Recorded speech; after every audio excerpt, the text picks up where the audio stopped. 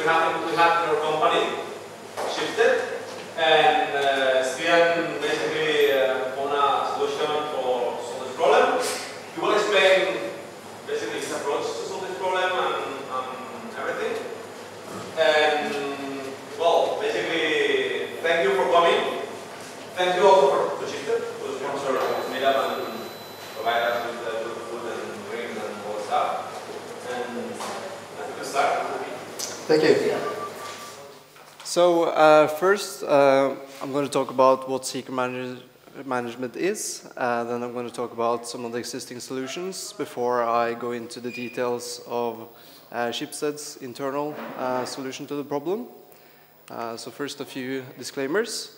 So the information given might be inaccurate and is not enough to create secure applications. Also, you should consult your lawyer when it comes to regulatory compliance. Okay. So what is secret management? We're talking about secret management in the cloud setting. So you have multiple applications that need to get access to things. And that might be a database or something. So the first type of secrets is getting access to a database or other types of services. It might be an external API or something. And usually the solution for this is IAM, Identity and Access Management.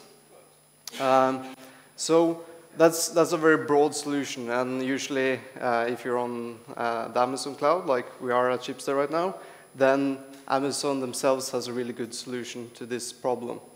But you might have also other needs. Maybe you want to distribute your private certificates. Then you might only need a public key infrastructure. Then you might have information that is regulated by the authorities, and you need very special solutions to comply with that. And often then you use some kind of hardware security module. But we're going to talk about the rest, the ones that doesn't fit in one of the previous categories.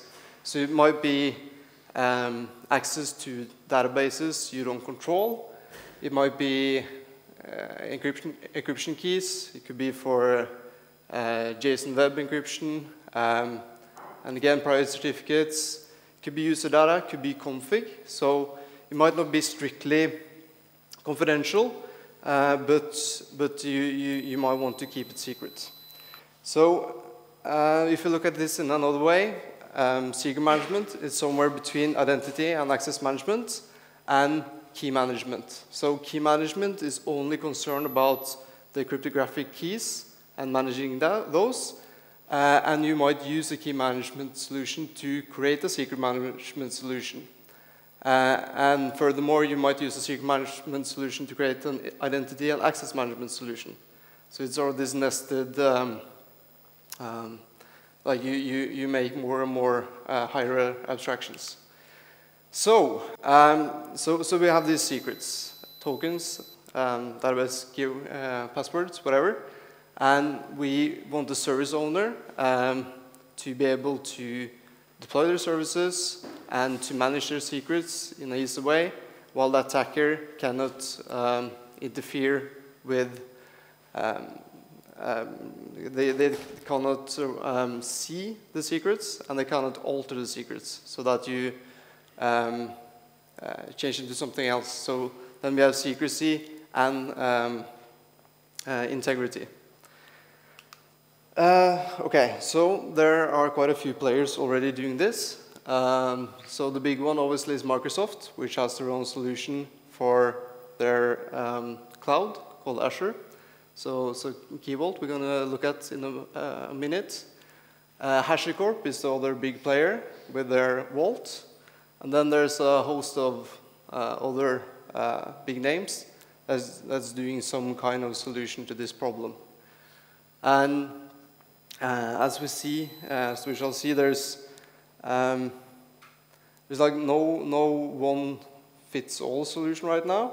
So instead of picking a winner. We're going to look at some of the differences, and then hopefully you will be in a position to make your own choice for what solution best fits your needs. So the landscapes looks something like this. So in the upper right corner, so let me just do the axis first.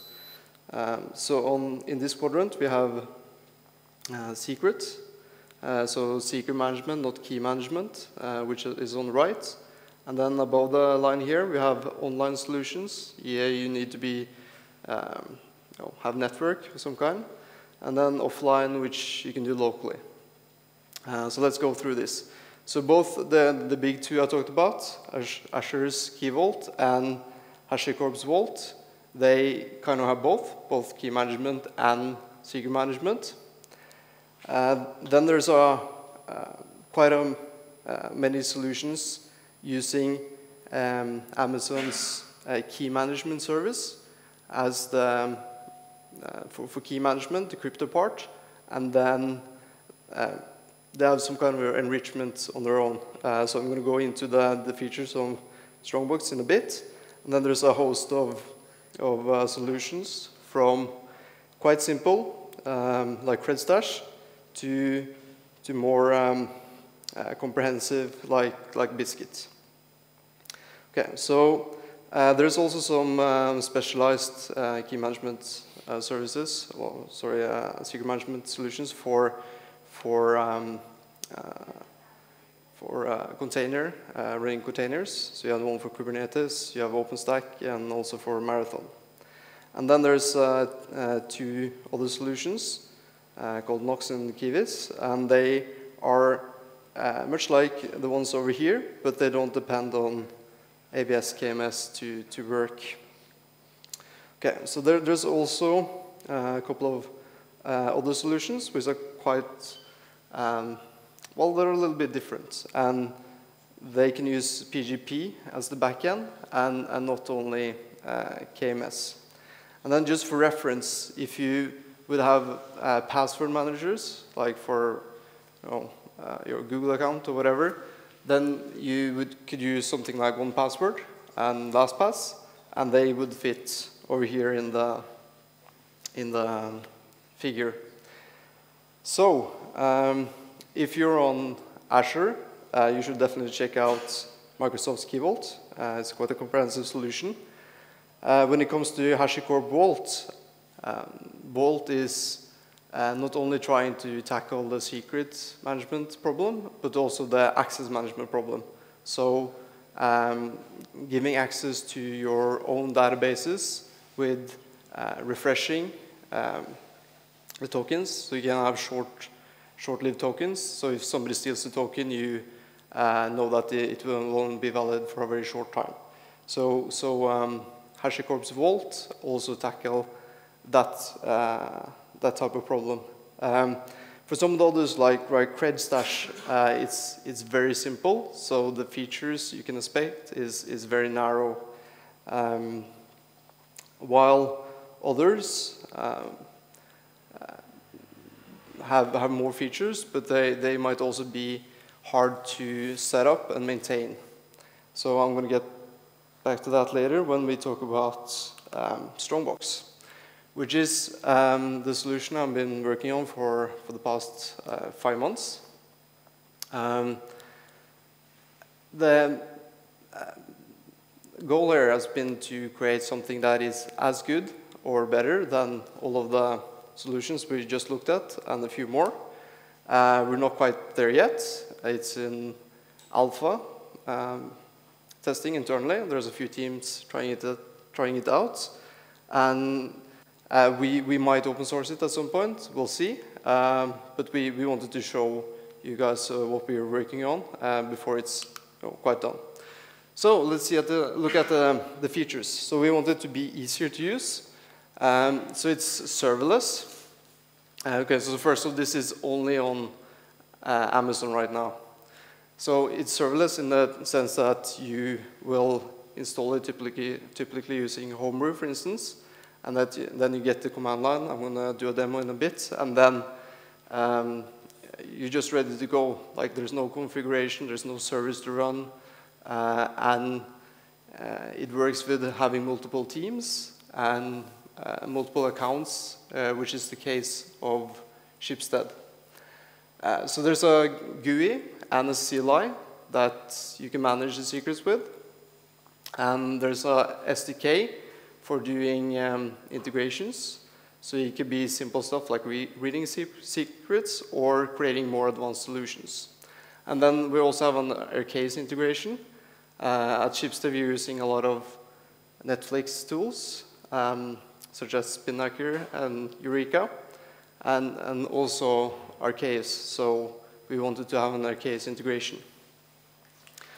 So we wanted the security model to be as good or better as the existing ones. So most of the solutions only encrypt the secret, but we also wanted to encrypt the metadata, well, at least some of the metadata that relates to the secret, so that that's not visible. And we do that by encrypting it and also use padding. So padding is just to not being able to see, get any information from the encrypted blob by looking at the length of the blob. Yeah, and we also wanted there to be no configuration. So you just use the defaults and you're good. So we have quite a lot of features.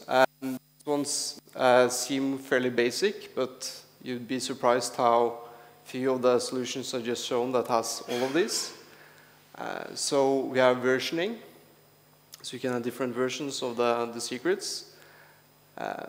You can set like states, this is enabled or disabled or compromised.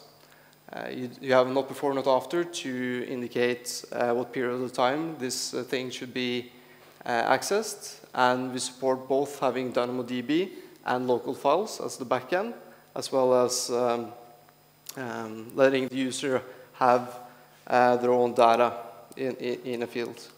Okay, so in some sense, this so we want to create a really good solution, but this is also a learning experience for us, so that we can know what to look for in other secrets managers to be able to make good decisions. And by owning the solution, we also have full freedom to integrate with whatever solutions we want. Okay, so this is the components. We have the SDK, which is used by both the CLI and the GUI, and the arcades integration. And while it's not done, we also have an experimental native client for Node.js. Okay, so the basic layout is like this. So you have the secret group manager that manages the secret groups. And the secret group is just a logical collection of secrets. So it's usually either your team's secrets or maybe a given service's secrets. So that's how you control access. So the services have access to a single secret group, and that secret group also have the resources, which are managed by you, so the user doesn't have to think about them. Okay, so let's look at how this is in practice. So this is our experimental GUI. It was written in a day, so it's a bit crude. So now I'm going to create a secrets group. I'm just going to call it team.projects. And we want this to be as smooth as possible and integrate with the AWS tools. So it's suggesting EU West 1 because that is my default region for my AWS CLI. So now it's going to allocate all the resources in AWS. And now we have our group. Okay, so let's create a secret in this group. Just going to call it my secret. And we have three options. We can either enter a value. So this might be your GitHub token or Datadog token or whatever. you can generate one random by using KMS. So KMS can generate up to 1024 bytes of data. Then you say how many bytes you want. Or you can select a file. So this might be useful if you have like a private certificate or something, and you want to store that as the secrets. So then we have the state, which is either enabled, disabled, or later you can set it to compromised to indicate that this key was leaked. And then maybe I want to have 1st of October this year and 1st of November next year as the window it can be used. And we have the option to add a comment here to maybe describe why we're creating a new secret or something. Okay, so then we have our secret. We have one version, and we have the data. And just like in 1Password, you have to actually say that I want to look at it, and then it decrypts. So it's encrypted until you want to show it. So the versioning is append only right now. So if we want to have new versions, we can append that. But we cannot delete versions. We can only delete the whole secret or the group. Okay, so this is how you would create secrets and to give access to your nodes in production or testing, whatever. You would attach a policy. So in Amazon, you have usually a role or something associated with your nodes. So now we're going to assume that our nodes is in the secret manager test role. And here it gives me, provides completion of actual roles in this account of Amazon. Let's see. And I want to add it as read-only. So now the secret manager test role has access to read my secrets. And the same for admin if you want that. Okay, so just one more feature I'm going to show in the GUI, which is the backup. So we're going to back up this secret group to file, and that's going to serialize it to a file on disk. So right now the secrets are in DynamoDB, but it can also be in a disk. And it's going to be encrypted, so you can check it into Git or whatever. So we do that. Then just to show you, I can do a restore on the file I just created. And this is only restoring the state, so not the whole secret group, only the secrets, and we're back. So if you want to read this from your application, you would add something like this to your code. So again, we have our secret group manager, and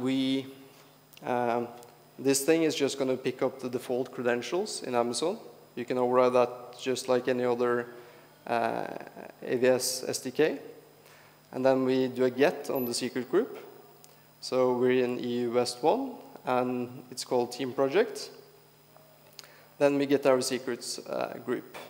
And from that, we can, for instance, get latest active version, which is only going to retrieve the secrets if it's inside the not before, not after window we set.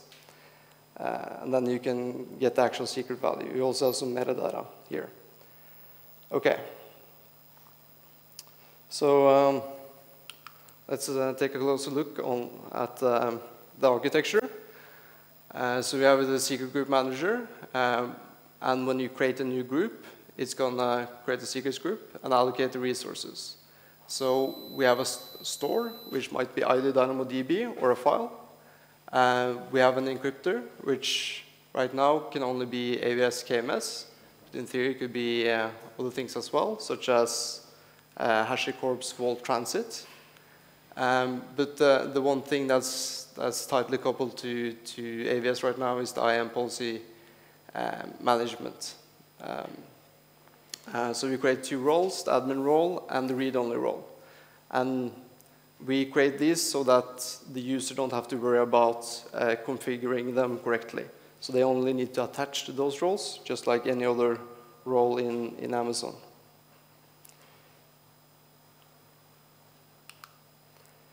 Okay, so we have some work to do. We want to finish the beta, get more teams to try it internally. We want to improve the auditing. Right now we only get auditing through AWS's CloudTrail. And we don't have any tooling to make it easier to look through those logs. And we also want to support more languages. So we've done some experimentation with Node.js, but we use more languages in Schibsted, so we want better support for those. We wanted to make it cloud agnostic, but right now, before we have a cloud agnostic identity and access management solution, doing that is difficult.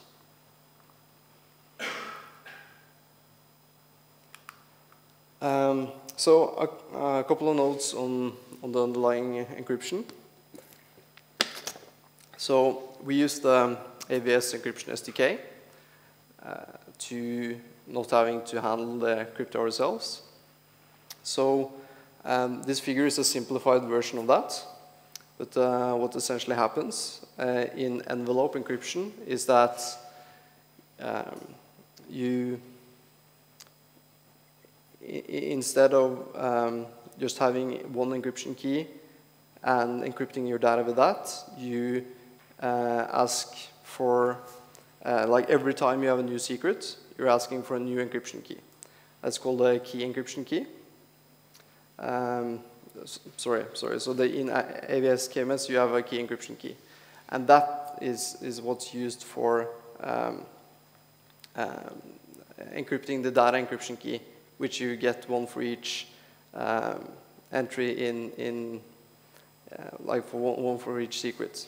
So you ask for the data encryption key, and then you get the pair back from KMS. You get the data encryption key encrypted and unencrypted. And then you use the unencrypted version to encrypt your plain text, which is, in our case, both the secret and the metadata we want to store together with the secret. You encrypt that using the advanced encryption standard with the Gola counter mode, and you end up with the ciphertext. And you store the ciphertext along with the encrypted data encryption key and some metadata. And there's also some signature of the whole thing here to make sure that the integrity can be verified when you read it back later. Okay, so because of this two-layered encryption, so you have both the key encryption key and the data encryption key, and you have your own secrets. So if your secret, your GitHub token or whatever is compromised, you need to rotate that independently. Then you will create a new secret entry in Strongbox. But if you think Amazon's key management service is compromised, you would rotate that independently, and then you need to re-encrypt all of your stored secrets. So yeah, that's how it works when you do this two-layered envelope encryption. Okay, so to summarize, when you're looking for a secret management solution, you should look at how easy it is to integrate. So some of the solutions require you to actually write code before you can start using them. So there's one like you have to write Go code to implement authentication before you can start using it. So that makes it more expensive to start using it. Some of them also only allow you to have a single access level, so across all your keys. That might not work if you have multiple services or multiple teams. There's also the maintenance cost of having to run a service to be able to provide secret management. And there's also the security model. So if you're going to expose all of your secrets in the company, like have them in one basket, so if the attacker gets access to that basket, they will have everything.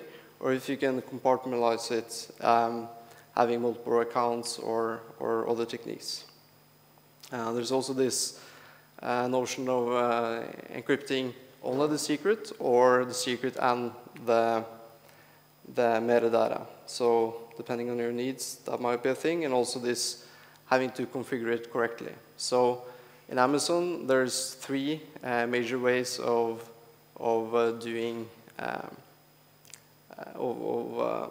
securing access to an instance, and we chose to only do one of them and auto-generate it so that the user don't have to think about it, while some of the other solutions leave it up to the end user to choose one. And depending on your users, you might not want to expose them to that. There's also history and auditing, so versioning of files, being able to comment if there's anything wrong with, like if they're compromised or you want some extra information attached to the secret. And also auditing and being able to look at the logs, maybe have anomaly detection in terms of somebody trying to steal all your secrets. And then there's availability. If this thing has a single point of failure, or if you can scale to a lot of traffic. And in our case, because we have this serverless architecture in Amazon, it's going to scale to whatever KMS and DynamoDB can scale to. Okay, questions? Yep. Yeah, my question is, in the hypothetical case where you have a secret that might need to be used across several accounts, does that fit in that model? I mean, Strongbox, think about we have API, an account API or external provider that has to be used in 3 teams in all the environments that we pro whatever. Yep. Would the team need to duplicate, replicate the secret and maintain different versions of the secret, or is there any solution? So the question is if you in Strongbox can share secret between accounts, and the answer is yes. And the way it works is that you would use cross-account assume roles. So you would assume into the role that has the secrets and you can get access that way. Other questions? If you store which policy that's great, so something like assume that today the policy of the company is delivery and insurance password. Okay, good. Okay, maybe this can vary from the time. It's okay. 2 years before. You store in what context this secret is created. And the last time is accessed, so it's like also check for untouchable secrets for the past 2 years or something like that. Not like most of the life cycle of secrets. Do you check kind of this? So right now there's nothing built in to do that, but you do have when it was created and when it was modified, and by using CloudTrail you can see when it was accessed and who accessed it, and you also have the user data I talked about. So if you want to extend this to manage passwords for your company, then you could put that in the user data field, and you manage that this was used with a certain type of policy. So I don't know if did that answer your question? No? Other questions?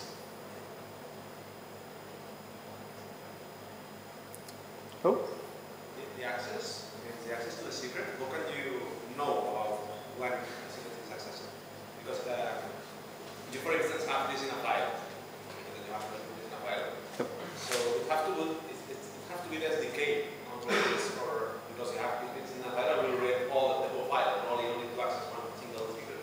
Yep. Something like this. So it's being serverless, and most of the logic is in the SDK. Yes, yes. So, You still so the file, the local file, is going to be encrypted with KMS. So you still have to go online to actually decrypt the file. yeah, So you decrypt the whole file. So yeah, so it's actually 2 stages. So first you have to open the file, and that's one decryption, and then you get access to all of the metadata, and then you have to individually decrypt the secrets you want after that. Yeah, but I mean, the SDK is who will at some point modify the access data. Mm-hmm. The access, I mean, it can be hijacked. I mean, Yeah. or in the There's because it's encrypted, even some of the metadata, so you can check the integrity of the file, that it hasn't been changed. So if your client is read-only, they can't really change the data, but any admin service is going to be able to manipulate the metadata in a way that you can't discover.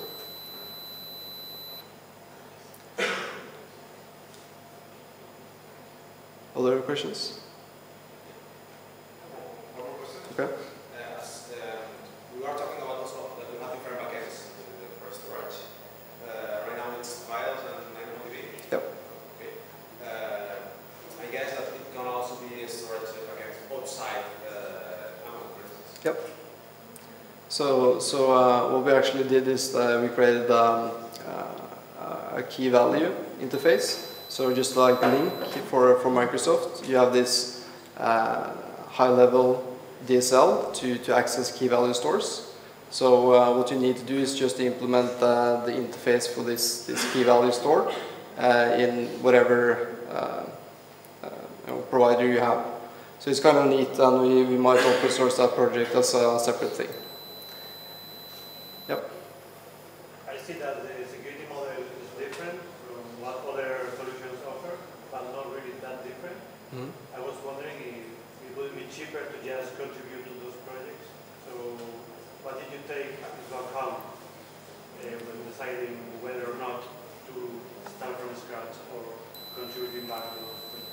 Yeah, as I briefly mentioned earlier, the goal here is not to create a different project. So I mean, we'll still trying it out. It's in alpha, and personally, I have no problem doing a different project if that turns out to be a better solution. So it's back to that. We get a very deep understanding of the problem by doing it this way, and if the solution is better, and right now I think we have some interesting improvements, then it makes sense to do our own. But yes, it's of course already been quite an investment. So. How can you convince your manager to let you do this? So it's of course it's a very common problem. Like most teams have this problem, and solving it in a good way on a large scale is something that's important to Schibsted, and that's one of the benefits by working in a big company, is that you actually have time to look closely at problems like this. Yep. As far as I understand, there's two profiles entities that can be admin or read-only. Yep. Would it make sense, or is it possible to create like a write-only entity?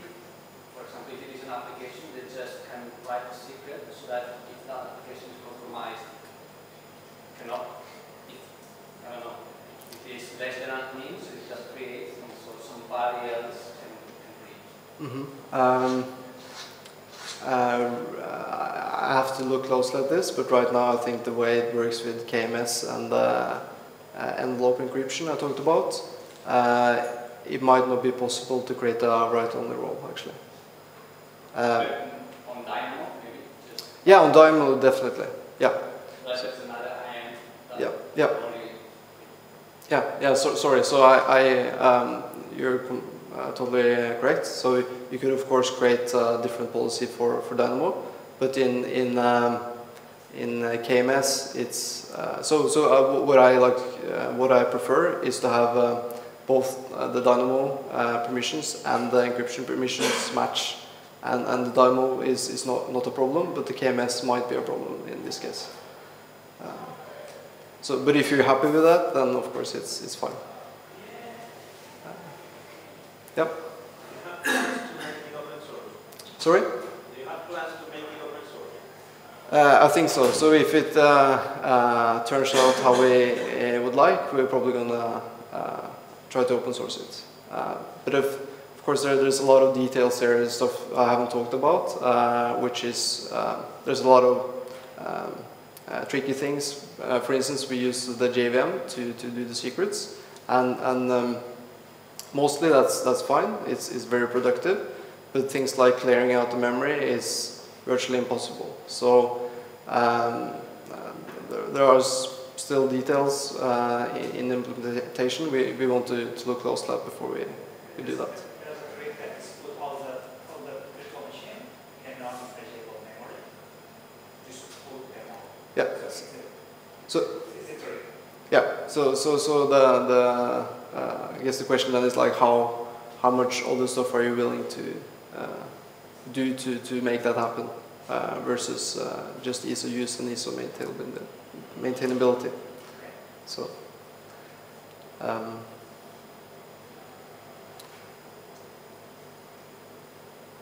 more questions? No? Okay. Thank you very much.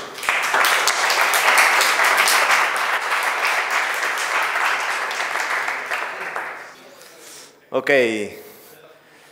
So guys, what happens when you don't have a proper secret management system in your company? What happens? Something like this. That at some point you will have a lot of secrets in your GitHub repos, Artifactory secrets, user passwords from databases, applications, certificates, tokens, and that kind of things.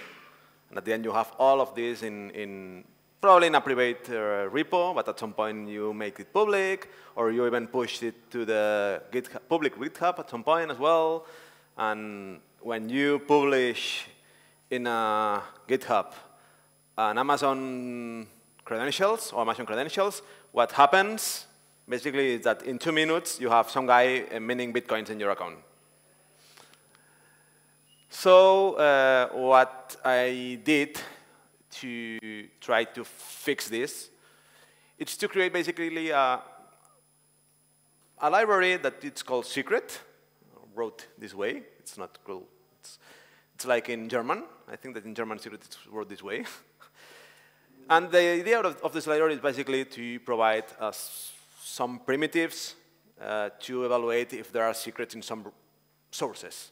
I mean, not only repositories, but whatever source. I mean, files, Artifactory, repos, and everything. I mean, so the idea of secret is very simple. It's basically a library in which you have it's wrote in Go, so it's wrote in Go, and basically you have to create you can create a secret context, a set of rules that can be loaded from path, from dir, from file. Those rules are basically very simple. Are regular expressions, based on regular expressions, a little bit more complex because you have match and unmatched regular expressions. We will see later. Also, we can load objects. Right now, the library support 2 types of objects, directories and Git repositories. In directories, the secret will inspect all the files within the director. And with with the Git source, it will inspect all the commits. I mean, even if the file is not in the last commit, so not visible in the last commit, it will inspect in deep. And then, of course, I also support exceptions, because it's not easy to find secrets using regular expressions. There are a lot of false positives, and it's very easy to have false positives. So I added the feature to have also exceptions. Okay. And then it's very easy. Basically, calling inspect, it will launch as many Go routines as you want. In this case, 5 Go routines. And you just have to wait. It's, I think that it's the version I have published, it's synchronous, but I'm working to do it asynchronous, so you can do other things while it's making the inspection. Okay? And then you can collect the list of secrets using the list of secrets method. Rules. Okay, the rules. How are the rules defined? Very easy. It's basically you have two sets of regular expressions. The first one is match, and the second one is unmatch. Okay. So if a line in the object match with a line and does not match with any of those lines, it will be considered a secret. Okay. It's very simple. Very simple. And we will see some examples. Exceptions. Okay. Of course, exceptions are something that it's something we had to address when you are doing that, because there is a lot of exceptions. I mean, it's something that you need to fine-tune in your own code when you want to use it. For instance, what you can do to indicate that someone is an exception, it's a YAML file as well, like the rules file. It's also a YAML file, where you can put all these conditions. I mean, rule, object, line, and content. Okay, rule is the line. It's the rule that matches, that makes in this with all the conditions. Object is the object that also matches with this condition. Line, it's the line in which the secret is found, and content, it's the content basically that match the secret. So you don't have to use all of them. You can use only one of them. For instance, one line. If you indicate that in the file. In a specific file, the first line, it's not a secret. So even if he match with any rule, will not trigger the alarm in this case. And of course, if you have, for instance, a secret that you always use as an example, for example, I don't know, this is an password equal, this is an example, or something like this. If you always use the same as an example, you can create a rule, an exception with the content, with this content, and it will never be marked as a secret. Okay. Then this is a library. What I show is a library, but you can use it in other. The library by itself, it's not very useful. So you need to do some integrations, or you need to create other tooling using this library. And one of the things I created is Git secret. It's still in very early stage. I mean, it's something that there are some books already. I found one book this morning, for instance. I fixed it. But it's version 0.0.1. So it's very early ages. And I will show you more or less how it works. I will do a demo right now to show you how it works. Okay, can you see the screen? Yeah, more or less. It can be a little bit bigger. Okay, I have a repo here. Okay, I'm in a repo. Git status. Oh, in this case, there are some, this is a repo. Okay, it's very, basically with some files inside, some secrets in this case. I will show you one file, for instance, secret 7. This is a var that contains a secret. We have also in secret 8 this one. We have also 6, another one, and we have this one. So we have some secrets in some files, okay? Those, basically Git secret is a module that it's integrated into Git, so you can use it as Git using Git secret, okay. Okay, it should, okay. This is basically the help. In this case, You can do config to manage the configuration on your settings of your Git secret in this repo or globally. You can apply everything you do in a repo, you can also do it globally. Okay? Rules, it's to manage the rules you want to enable to be verified in this repo. Check is basically to make the inspection. And hook is one of the last things I implemented. It's something that enables some hooks into the Git. So you can, for instance, enable a hook that verifies if a commit has a secret before doing the commit. Okay? So the commit, it's blocked. It's not done. Okay? I will show you some example. In this case, I need to do the git secret config init, okay, to create the initial configuration for this repo. Okay. Now with these secret rules, we can see all the rules I have right now. We have some rules. These are not very well-designed rules, are only examples I am using for basically to test it and all those things. But we have, for instance, one rule that works very good. Those two rules to detect Amazon keys in repos works very good because the Amazon tokens are very, very specific in length and char set. Okay? And there are also others like certificates, RSA, PGP or RSA, or even passwords. So the first thing we have to do is to enable the rules we want to have in this repo. Okay? It's basically with git secret rules enable. For instance, we are going to enable all the thirds. You can use wildcards here, okay, as you see. And I enabled all of this. And right now, we can make a check. Let's see if there is any of this check. Okay. In the check, you can basically okay. When doing a check, you can choose in where you want to do the check. If you want to do in commits, in the last n commits, or if you want to do on the staged files that are already not committed.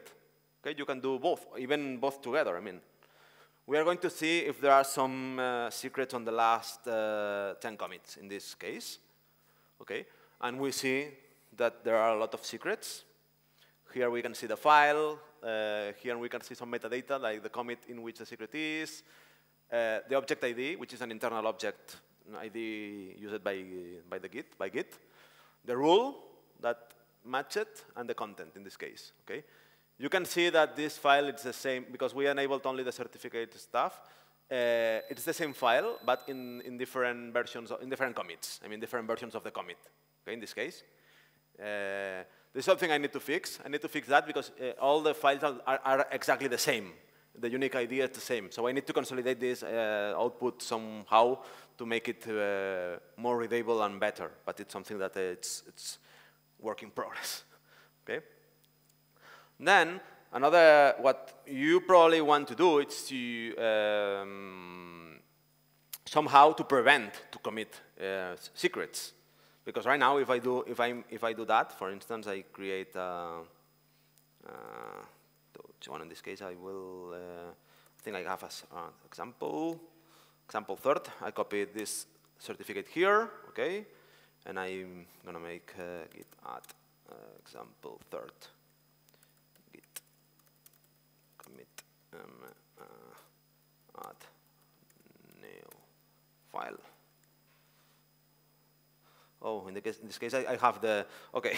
As you can see, I have the hook enabled. It's supposed to be disabled, but it's enabled because I did the test this morning, and I enabled it, and I didn't disable. But as you can see, the commit, it's not happening right now, because it phones secrets on the staged files in this case. Okay, I'm going to disable the hook. Wait a second. All these hook things, it's something that it's super new right now, so it's probably it's not working everything. I will try to disable the hook to see if it works. Now I can do the commit. Yeah, okay. With this, I disable the hooks. so the commit can be proceeded. And if I enable again the hooks, and I'm trying, I don't know, example 2, git add example 2. And I'm trying to commit right now.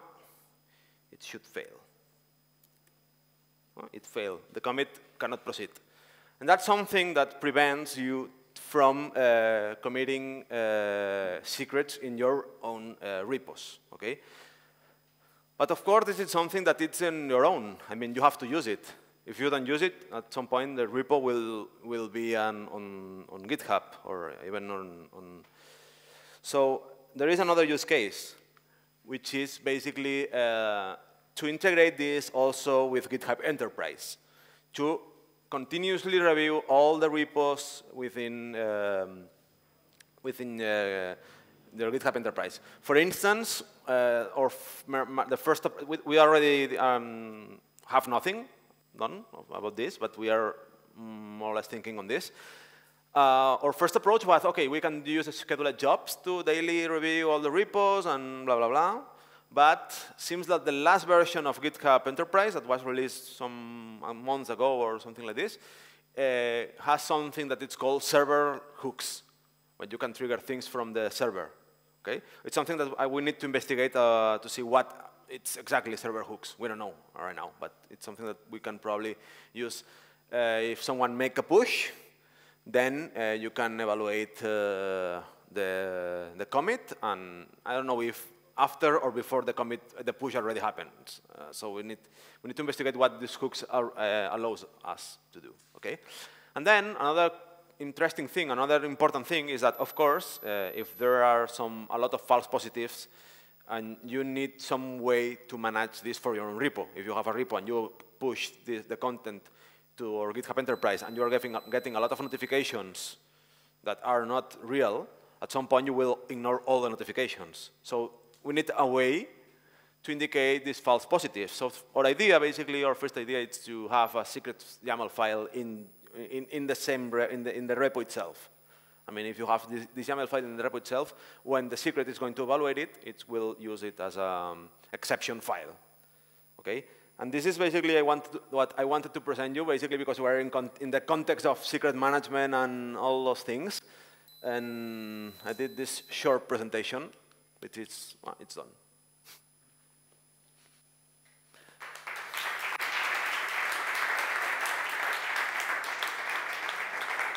And if you have any question or whatever, just shoot me. The list of patterns, Yeah? Yeah. I can show you. We can go, for instance, to GitHub. Right now, it's on the same repo. On the same repo in which I have the library, we have the rules. Okay, at some point I will put it in a specific repo or something like this because it's something that has its own entity. But it's very simple. Here, for instance, the Amazon rules are very simple. Basically this, and I don't know, the certificates rules for there are this for generic, for PHP, for RSA. So it's very simple. It's very easy and very easy to create new ones. Like a feature, every time I see a reverse version, I think about Rock. I don't know if you're familiar with that. No, what is Rock? Rock, you know, is the solution that the creator of Logstash came up with in order to write and generalize or reuse the reverse version. You know, you look for Rock patterns. You will find some examples. Okay. Would be great in order to allow not only people, you know, if we all come up with a representation for, you know, matching a secret or whatever, we might have made it, but if we can reuse them, then users can provide tools for Sure. One of the things I was thinking about, because this rules stuff, it's something that it's you can do it as complex as you want. I mean, you can do at complexity or not. But for instance, I don't know if you are aware about Yara rules. Yara rules are basically something that it's commonly used in the malware. It's to detect malware, okay, and it's based on not only on regular expressions, but also it's a kind of so you can combine regular expression with ands, ors, and not only regular expressions, also other stuff. So it's like a kind of a meta language that has regular expressions and other things, and you combine them with ands, ors, and some logical operators. And this is something that it's one of the things that I was looking into as well to see if basically fits with my needs here. Okay, but I will take a look on the how it's called. Grok. Grok. G-R-O-K. Okay, I will take a look. And yours is Yara? Yara. It's Yara. And you can see Yara rules, for instance, are rules to detect malware and indicators of compromise as well. Any other question, suggestion? Basically, this is open source. Basically it's in GitHub. 90% of this was code in my holidays in 1 week, so don't expect to be very. I mean, it's something that it's. I'm doing that for fun, so don't shoot me bullets. And contributions are welcome, of course. And that's all. More questions? So we have some food there, and beers, and Coke, water. We can go there then.